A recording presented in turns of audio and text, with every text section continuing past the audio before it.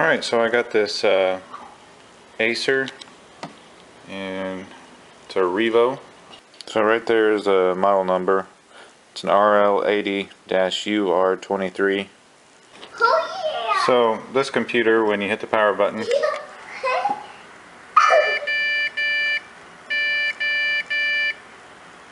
it gives a beep code. So it's 3 beeps, space, 3 beeps. Alright, so let's take this apart. There is a screw right here. And the reason we're taking it apart is because I couldn't find any help online on what it could be. Okay, so I've tried everything. I disconnected this board. I bought a new RAM chip and put it in. I disconnected the hard drive, the CMOS battery, and the CPU fan, and I still have the same problem.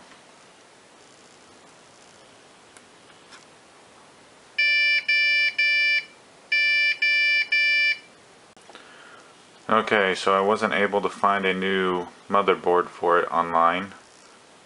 So I had to buy a refurbished computer, the exact same model, and I'm just going to take the hard drive from the old one and put it in the refurb so that everything is exactly the same.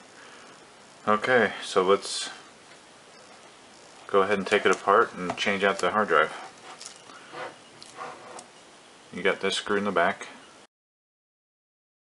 That allows you to take the top off.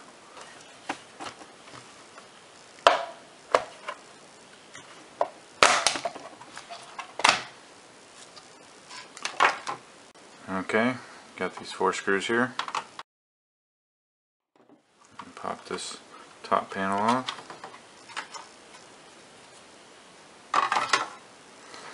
So to get the hard drive off, you got to get access to the bottom side of the motherboard. In order to do that, we have to take the whole thing out.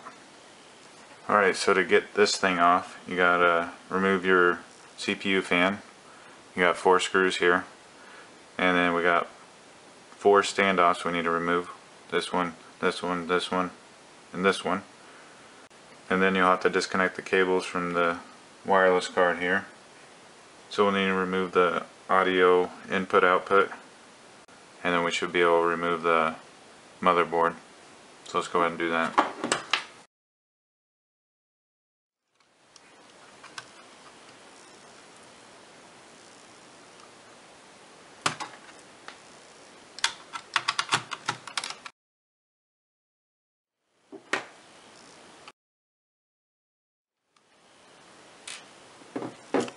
So the audio card here is just a plug in the back of the card you gotta pull up on. There you go. And these little cables, you can just get a fingernail underneath them and then pop them off. Alright, now we can take off this entire motherboard. Just grab onto it right here, pick it up this way. There you go. Now underneath here you got these 4 screws, and then that will allow you to remove the hard drive.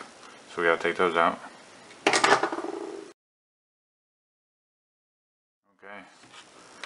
now we can remove the hard drive. Just slide it out like that. To put the old hard drive into the new one. So before we put the hard drive on, we need to make sure we transfer these 4 pads over to the new motherboard. So the only reason I had to transfer the standoffs from the old motherboard to the new one is because the refurbished people did not do that. They didn't put the standoffs on the refurbished motherboard before putting the hard drive on. So really they screwed up, and they could have shorted something out and ruined the computer. So just something to note.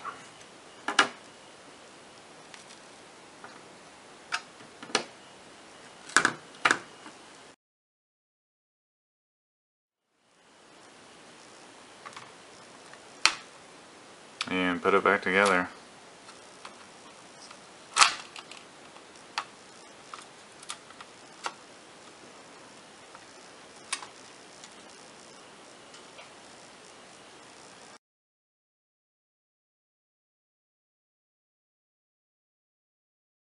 So before you put the motherboard in, you want to make sure there's a little sticky heatsink pad right there in the middle of this square block.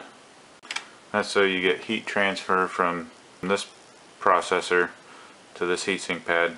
So you're going to make sure that's there or stuck on here before you put the motherboard back in. If you don't see it, you need to find it or use some heatsink compound.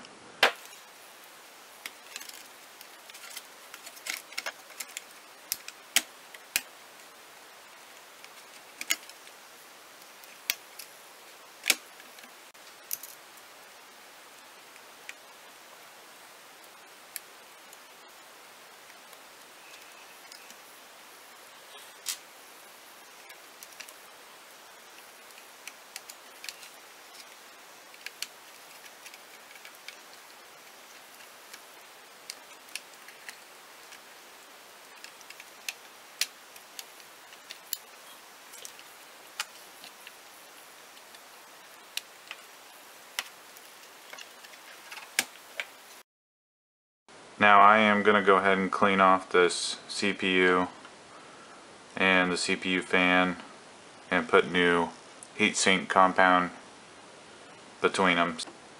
So to remove the heatsink compound, I'm just going to use a Q-tip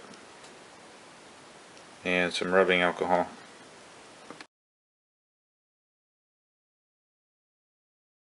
Be careful I don't drop any of this into the fan.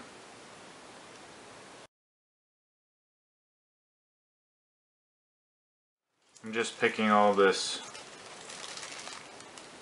big stuff off with a toothpick first. I'll clean the rest up with a Q-tip and rubbing alcohol.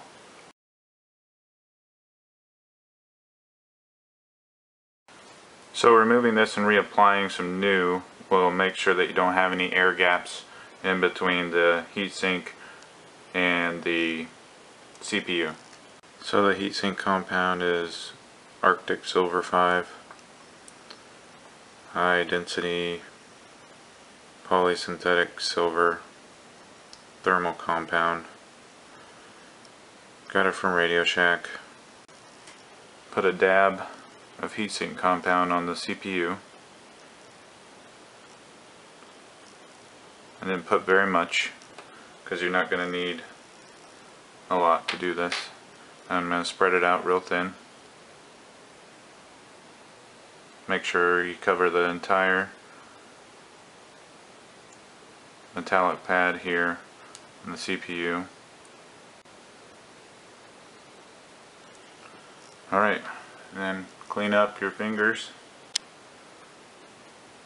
Alright, let's go ahead and put the CPU fan back on. Now I'm going to put the standoffs in.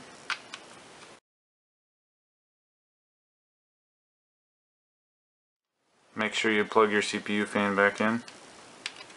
Something I'm going to have to transfer from the old one to the new one are these pads. So there's this pad here, and this pad here. And that's so you get continuity or short from these spots to this top plate. That way you have a nice ground plane and a solid ground going to these components from here to there and there to there. Probably just to reduce noise, make sure there's no excess noise floating around. Alright, now I want to test this out before I go putting the top cover back on, so let's go do that. Okay, so let's boot it up and see how it goes.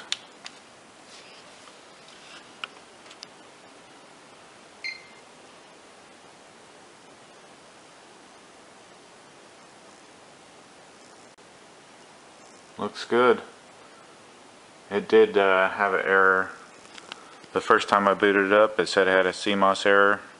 I just went into CMOS and then I exited, and then it went away. So I don't know what the original error was from, but everything's working now. So if you get a CMOS error when you first boot it up, just enter CMOS by hitting delete, and then I just went to exit, do not save changes, and to exit, and everything was fine after that. So everything's working now. Let's go ahead and put the covers on.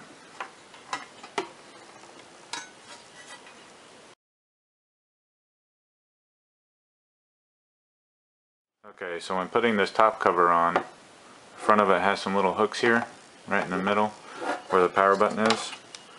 You gotta get those hooked in first.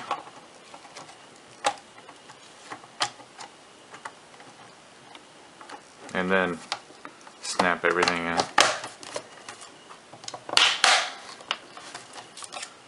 Alright, one last screw here.